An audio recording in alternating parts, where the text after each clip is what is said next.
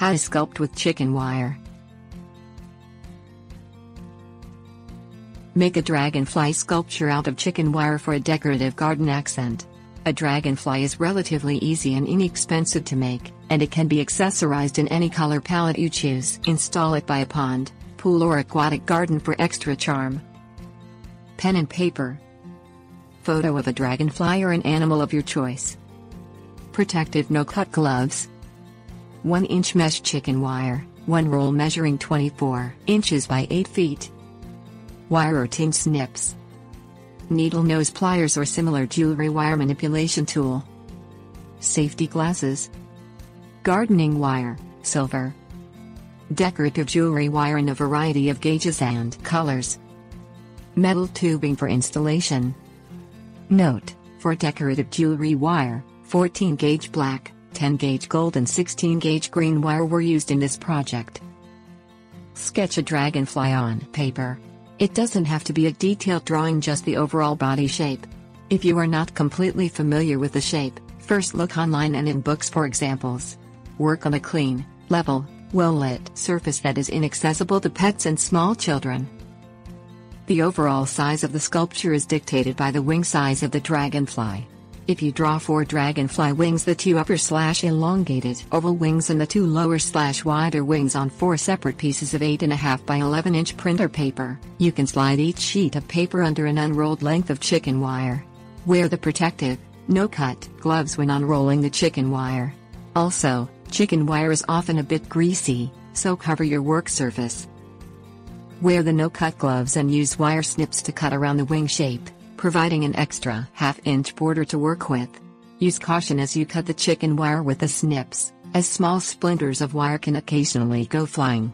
Pick up any metal scraps that fly away as you work. Using a roll of silver garden wire and needle-nosed pliers or a round-tip jewelry manipulation tool, wrap the garden wire into the cut ends of the chicken wire so that no sharp pieces of the cut mesh protrude.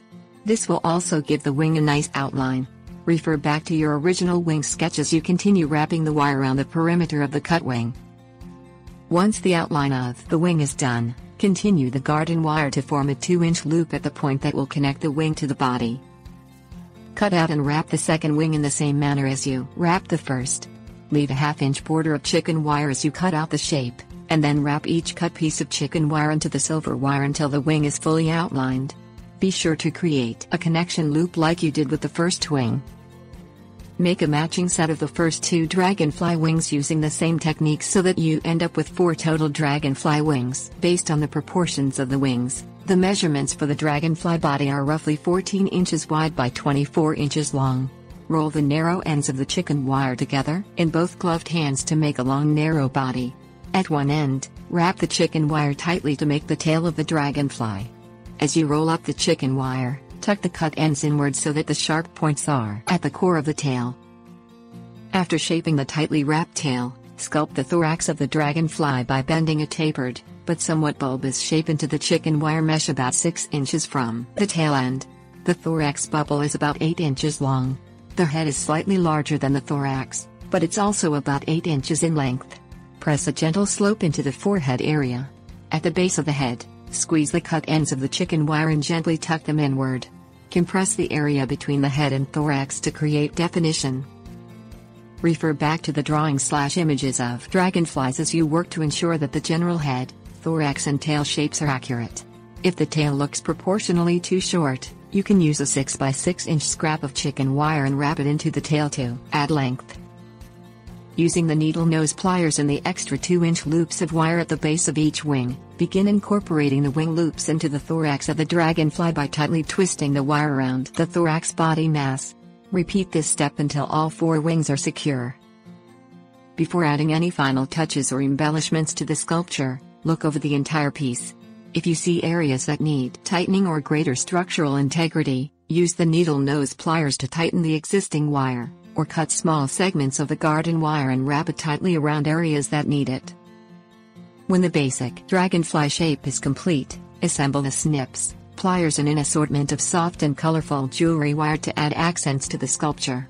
For a colorful accent on the body, use 14-gauge green wire and wrap the tail and thorax multiple times. running the wire along the underside of the sculpture while working up the body toward the thorax.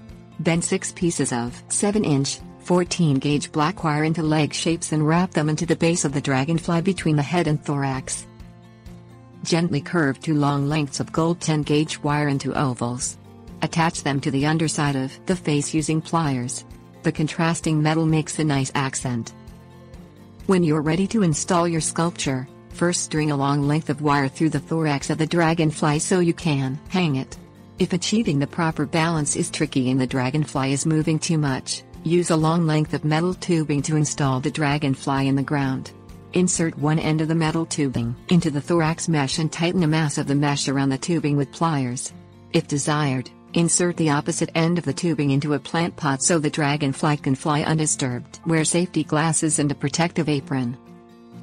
Wear closed-toe shoes and long sleeves, especially if this is your first time working with chicken wire.